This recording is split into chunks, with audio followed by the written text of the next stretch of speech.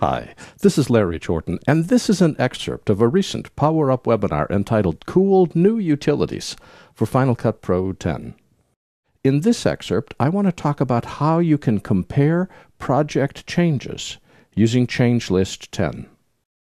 One of the challenges that we have is that deadlines are so tight that sometimes we want to know when a project has changed and what we've changed about it. Well, this is brand new, shipped last week. It's called Change List 10. Intelligent Assistance is the publisher at intelligentassistance.com. It's available in the Mac App Store. It's $199 and change.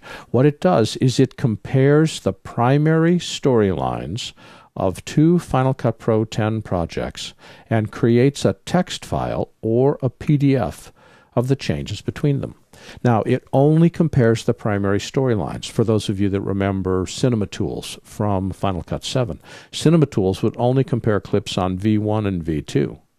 So this does something very, very similar to what Cinema Tools does. It's really useful when you need to keep an audio edit in sync with a changing video edit. You've locked picture, you've exported, you've sent it to Pro Tools, or you've sent it to Audition. They're doing the final mix, and the director walks in and says, oh, by the way, I just want to make a small change, and moves two clips up like about 5 frames, and suddenly your entire audio edit is totally screwed. This can tell you what happened. What you need to know is that this only displays changes made to the primary storyline of two different projects, and we generally use it to keep audio post in sync with editorial. This can also create a change pull list for additions or a change discard list for deletions. Both projects need to be exported as XML files. That's what we're comparing.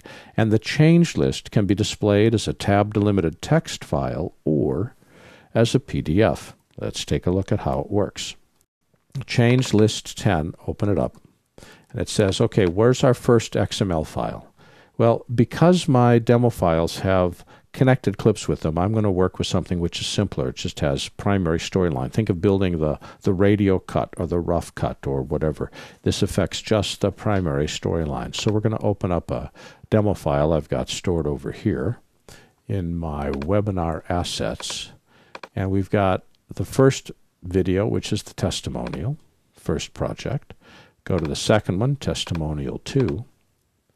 And do we want to create a PDF document or a tab-delimited text document? I want a PDF document because the formatting is inherent. I can have it show in time code, feet and frames, or frame count. I'm going to use time code because I'm most comfortable with that. Portrait letter size for the output. Most of the time I would export the fonts as 12 point, but because we're on a lower resolution display, I want you to be able to read them. I'm going to set it to 14 point and click Save Change List. And we'll save it to the desktop and click OK. That quickly, it's now reconciled those two reports. I'm going to make this bigger here. Document details.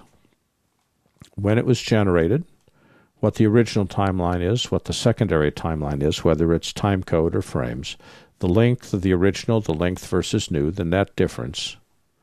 I'm just scrolling down here. This now shows you an event number, starting at what time code, what was done, how long it occurred, what the clip name was, and the total change. Look at that.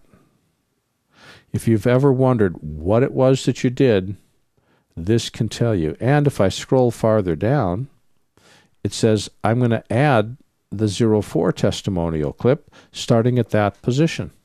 And if I had deleted anything, and in this particular case I haven't, I'd have a list of all of my deletions. For those of you that have tried to explain to your audio editor in sort of verbally over the phone with a lot of hand waving, this takes all that stress away.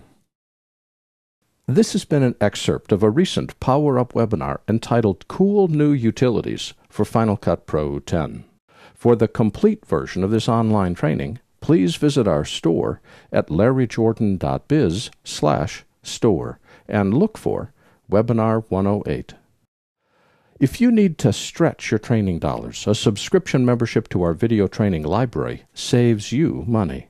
You can access all of our videos for one low monthly price of only $19.99. That's more than 600 movies, dozens of hours of training, all in-depth and all up-to-date. Plus, members can attend any of our Power Up webinars for free. Our training covers both Apple and Adobe software. We update it every week, and for more information, visit larryjordan.biz/subscriptions. Thanks.